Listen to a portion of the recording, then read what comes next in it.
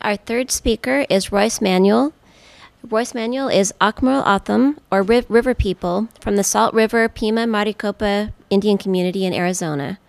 He has worked for decades in his community to revitalize the making of traditional tools and objects, including water canteens, agave fiber sandals, burden baskets, and three-hole flutes. He is examining bows and arrows in the Smithsonian collections. Please welcome Royce. Hello, my name is Royce Manuel. I'm from Salt River Indian community. I'm Akmal Otham. I'm a river person. I am also a Coyote clan related to the Red Ant. Excuse me. A little bit of family background. Was one of my sons, was my first grandson. Even though a lot of people call me grandpa or great uncle or even great grandpa, that's my truly grandson. But I accept all of it. We have a blended family, me and Debbie Manuel, and she's really a good help to me because we help collaborate together with the things that we do. We have a family that sings Navajo songs, so we have a really good identity of who we are as people, and we try to encourage that. I'm from Salt River Indian community, which is located in the mid part of Arizona. The arrow is actually pointing to a small area right in the center, almost the center, which is the Salt River Indian community. Gila River is to the south of us, and then Tohono-O'odham, and there's also a small village of Akchin. We consider that four sister tribes. We all have the same language, live on different dialects, but basically that's who we are.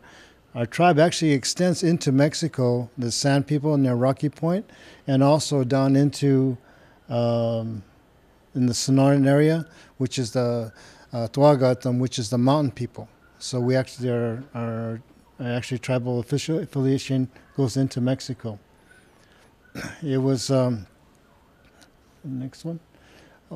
One more of a background is that I was honored with the Spirit of the Herd Award this past year because of the work that I do with agave fiber and being able to teach. I've done a few classes working with agave fiber. The burden basket here, look at on your left, is that, actually on your right, it's a basket that a man would make, made from agave fiber. The reason I was awarded was that the basket itself hasn't really been made for about 80 years. And so when I put it together, I did it by researching. It took me 15 years to get it all to this point. And finding out that I'm the only one right now in Arizona that makes it.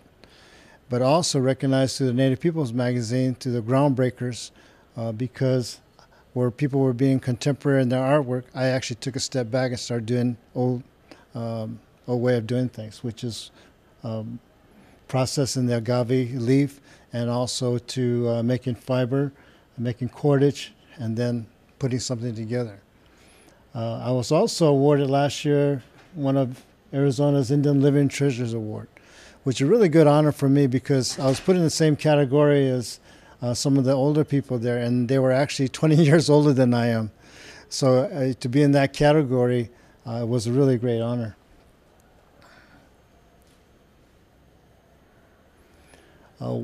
Some of the teachings that I have planned to do with the workshop is actually understanding what we have here and put them in the O'odham words. Hatput for arrow, Uasgat for bow, Hua is the word for deer, Vijana is the word for cordage, Ud is for agave, and Vijana for the cordage. Looking at mentorship that we used to have, because we had roles when we were in the olden days that were the grandfathers and the uncles would teach the younger men that were coming of age. Their responsibility is to recognize the boy's changing in his life. When he came of age, you can see the boy's body change, his shoulders are bigger, his voice is changing, all that was put together, and they said, well, we got to take this boy out and teach him to be a man. And one of books that was written by Anna Shaw, she talks about her brother that came of age, and his uncle had given his old shield so he could learn how to die. He had to learn how to protect and also learn his responsibility as a male. Some of the materials that I use for the bows is a willow, which is a common. We have a river that we're still able to get some. Arrow weeds, it's kind of obvious. Arrow weeds, we make arrows out of arrow weeds. But it's a common plant that grows where there's a lot of water. Obsidian, in a place called Superior, which is just east of us. The town of Superior is actually built where there was a lot of obsidian. It's laying on the ground. And so you just go over there and process. But it's also halfway between us and enemy territory. At the time, in history, our enemy was the San Carlos Apaches. So it was actually halfway mark.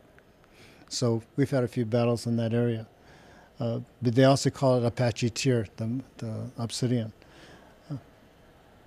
The bowstring, this one right here is made from agave fiber. Like I said, we live in an area where we still have a small segment of our old river, which is called the Verde River. And so this is where I gather some of the materials.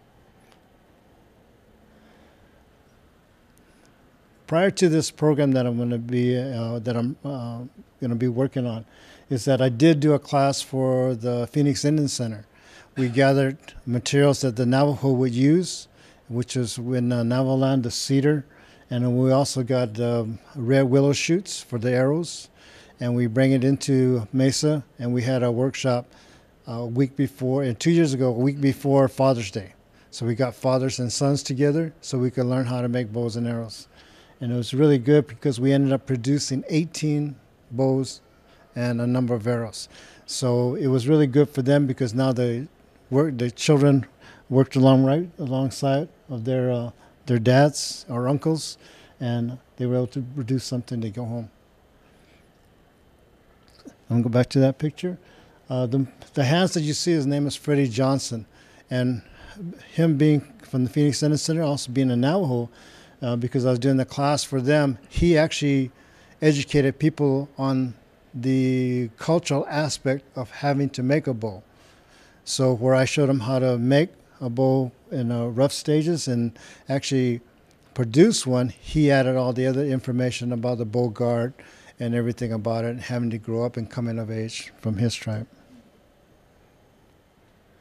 Like I said, arrow weeds, the feathers.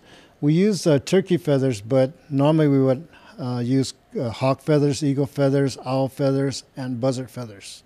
So we were able to see some of that in the collections. Bobcat quiver.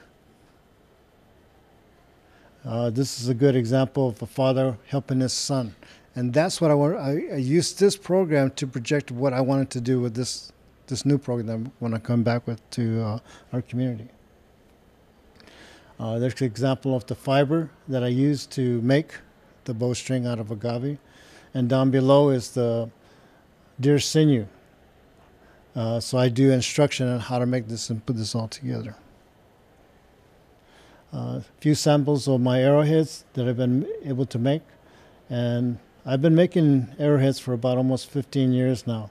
So I've kind of refined it a little bit more than what it is now. But I'm hoping to teach a lot more people. When I was back in the collections in 2011, I was here for a different program, which is the Geha, the burden basket. But I did have a chance to look at some of the collections and the archives. And I'm really thankful for that because I already been working on bows because my dad was given one when he was 6 years old. The first time he met his grandfather, he was 6 years old, and because he was born in 1920, that his grandfather gave him a bow. So I still have that bow. And we actually played with it until 1980.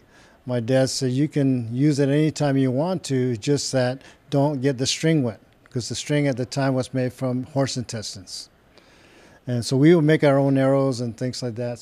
But we finally put it away in 1980. But for me, having to look at the older ones, it was really something.